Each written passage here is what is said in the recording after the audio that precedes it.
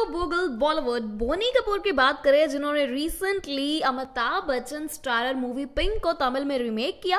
अब बोनी कपूर ने राइट्स खरीद लिए हैं तमिल फिल्म कोमाली के हिंदी में बनाने के लिए। जी हाँ, बोनी कपूर इस फिल्म को हिंदी के साथ साथ अदर लैंग्वेजेस में भी बना सकते हैं, लाइक तेलुगु और कन्नड़ में भी बना सकते हैं।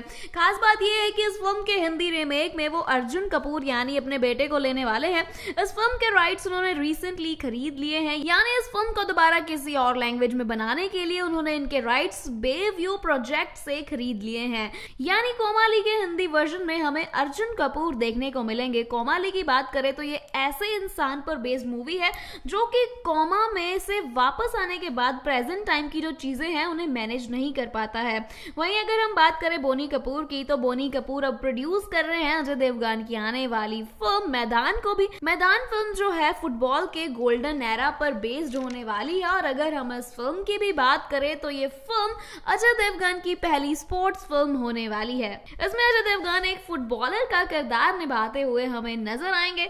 वहीं अगर हम बात करें बोनी कपूर की कोमाली फिल्म की, तो ये देखना काफी ज्यादा इंटरेस्टिंग रहेगा जब वो अर्जुन कपूर को साथ लेके इस फिल्म को बनाते हैं तो ये फिल्म कैसी बनकर आती है और अर्जुन कपूर कोमाली का कैरेक्टर कैसे प्ले करते हैं।